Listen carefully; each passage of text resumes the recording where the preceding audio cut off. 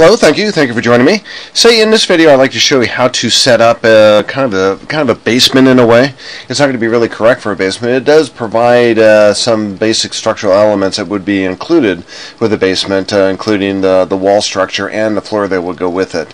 There's a lot more involved in regard to foundation work, such as the footings and stem walls, but this simulation, or this representation of the basements, is going to consist of a floor that's going to represent both a footing and a slab. And the basement walls would serve as kind of like a stem wall in a way, but it's going to be actually a basement wall that would go all the way up from that slab, all the way up to the first floor.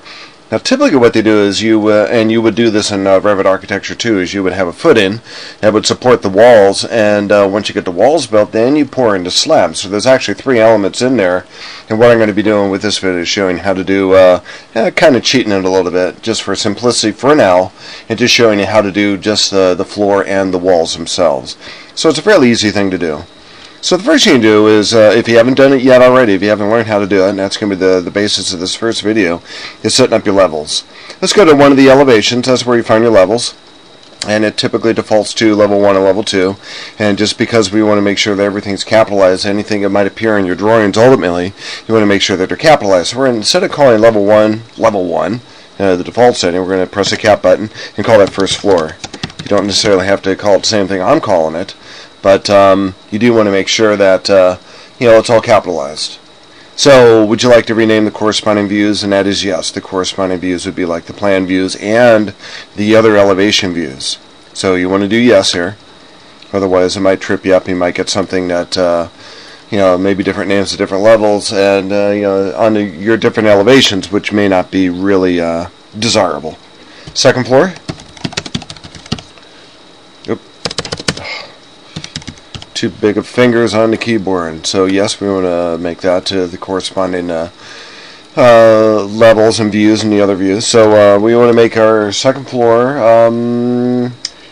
Let's make our second floor 11 feet. Now we're going to create two different levels. We're going to create our two additional levels in regard to the levels we already have. These are already aligned. Let's create a basement level. The easiest way to do that is right in your screen. If you just press the Control key and select the line, not the targets or the text over here, but the line that represents that plane, that level plane for the first floor. If you press the Control key and drag that out, it should align it. You can see the padlock is there, and you have that what I call polar tracking. It's an AutoCAD term. It shows you that those levels are lined up, then we're okay. And so to level 3, we're going to make that basement. Capitalized. Value, minus 11 feet. And there we have it. There's our first 3 levels to make a level visible. You notice that these 2 level targets are blue, which means they're interactive, which means that you do have other associations in your project here, and those associations are going to be on your floor plans, your first and second floor plan. We want to create a floor plan for the basement. So let's go to View, go to Plan Views button, pull that down, go to Floor Plan, and you notice a basement is there, sitting all by itself. That's the only floor plan we haven't made yet, so press OK.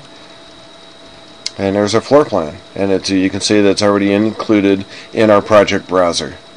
So that's it for this video. Join me for the next one.